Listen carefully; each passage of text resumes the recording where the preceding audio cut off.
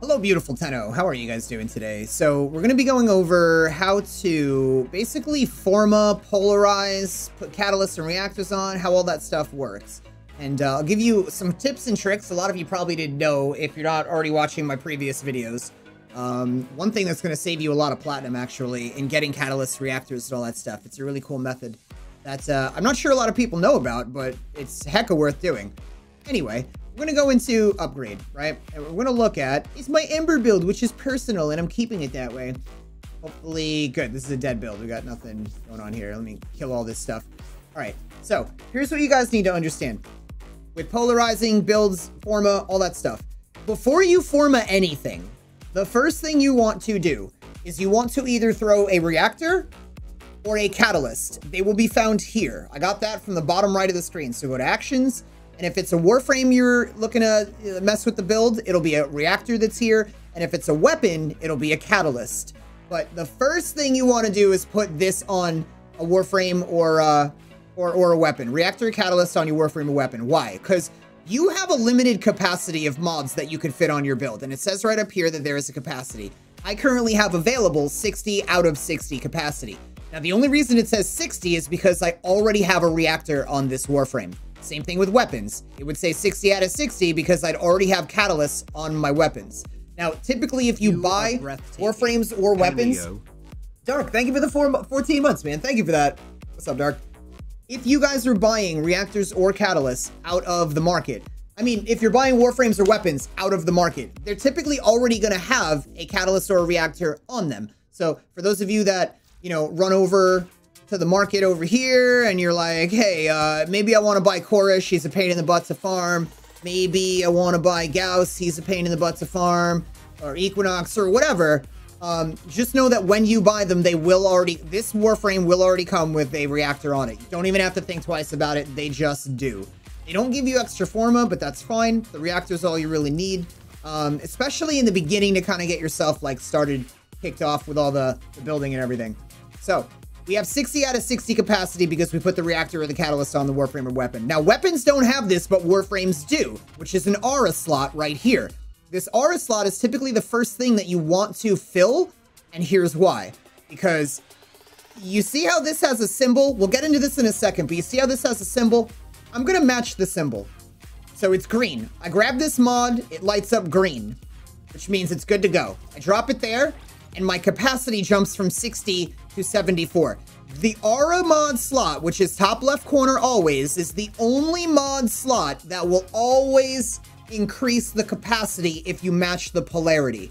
Now, if I put something like here, this is a V polarity, and I throw that on here, it only goes 65. So it increases it, but it doesn't increase it what it's really worth. Now, how do you know what it's worth? How did I know that was going to add 74 on here? Because right now, this is how polarizing and why you Forma things. So I'm getting into this now. You see at the top right of every mod, there is a number. The number up here is 7. That means that 7 is what we're working with. The amount of capacity that this mod is going to take up is going to be 7. But because it's an aura mod, if we match the polarity here, it's going to double it. So 7 plus 7 is 14. That's why it goes from 60 to 74. Makes sense, right? So now let's say for a regular mod, that's not an aura mod. If I take this adaptation right here, which says 12, I should expect to lose 12 capacity. This should go to 62. So if I throw this here, it goes to 62. But Neo, you just said match the polarities. Yes. Since we happen to have a D polarity, which is right here, and this happens to have a D polarity, and when I say that, you're just matching the symbols. We have a V polarity, a D polarity, a dash, and then we have our Xenoric. And this is a Umbral. You guys will, some of you may not be here yet. Some of you have gotten there. It'll make sense. All you're doing is matching it.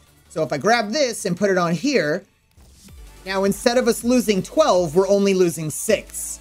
So you want to match polarities. Now that's what Formas do. So if I go down here and I grab my polarization, this is an Umbral Forma, which are really rare. You can get these from Teshin, and some quests will give you these, but don't spend these like crazy. Just, they're very rare. I don't really spend these, and I only have 17 of them. I'm just telling you guys, as you get through the game, really make sure you know you're going to want to, like, you make sure you love whatever it is you're going to use one of these on.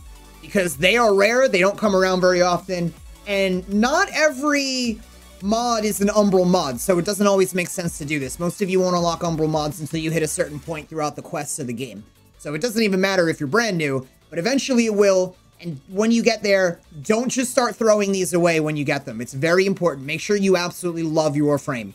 Then we have Aura Formas. This obviously is for the Aura Forma slot, and I'll get back to this in a second. And then we have the regular Forma. So I'm going to take my regular Forma. You sure you want to install? Yes.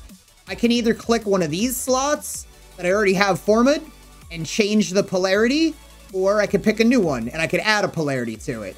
So whatever it is that I'm going to do. Now, how do I know what polarity I want to add to my build? Well, let's say the smart thing to do is, if I know what I'm going to put on my builds, and I know that Blind Rage has a cost of 16, but everything else has a cost of 12 or less, then I'm definitely going to want to take the 16 and split that in half. That's the one I'm going to want to throw on the Forma slot. So once I've done that, I'm saving myself a lot of, I'm saving myself capacity. It's the smarter way to go about doing it. So now when it comes to you guys, like, let's say you had a build that didn't have anything format on it, how do you know what's a Forma? Well, hopefully you already know what builds you're going to want to use. Otherwise, there's no, why would you even be formatting it if you don't know what your build's supposed to look like? But figure out whatever the most expensive mod on the build is first, and then that's the Forma that you want to use. That's the polarity that you want to make. And just so we're clear, this is a Forma. These are Formas, right? This symbol is a polarity. So the mods show you the polarity. Your builds, after you formed them, allow you to put or add a polarity, or even take away a polarity.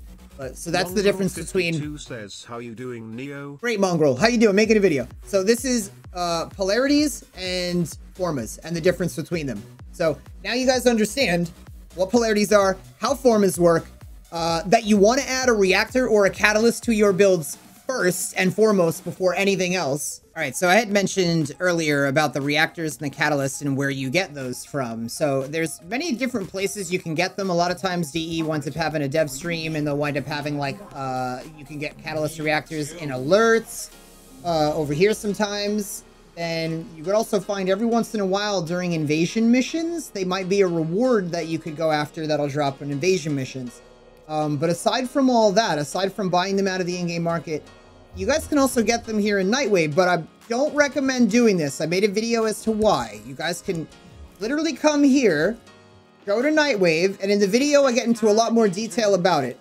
So if you really want to understand why, they're here for you to buy, but they cost 75 Nora credits. You don't want to do this. Instead, you'd rather buy other things that you can trade, like maybe an energy siphon, a physique, or whatever. And you want to trade those, make platinum, and then with the platinum that you made, go to the market and then buy your reactors or catalysts from the market. So a Roken here, Roken catalyst 20 plat, a Roken reactor 20 plat. You'll wind up being able to sell those mods and making enough to just buy these flat out, which saves you Nightwave credit, which ultimately is a better thing to do. And if you're doing it right, you'll wind up having extra platinum at the end of it. But all of that is in the video that I had made about it, which is right here. And if you guys want to watch other videos about earning platinum or just any other thing about the game that you might be a little lost on, or just kind of helpful stuff, always check my channel for it, because a lot of it's already there already. Also, I'm live every day on Twitch. Come hang out. You guys can earn free Warframes, weapons, or mods. But all that being said, thank you everybody for hanging out. Please leave a like, subscribe, and love your face. See you guys later.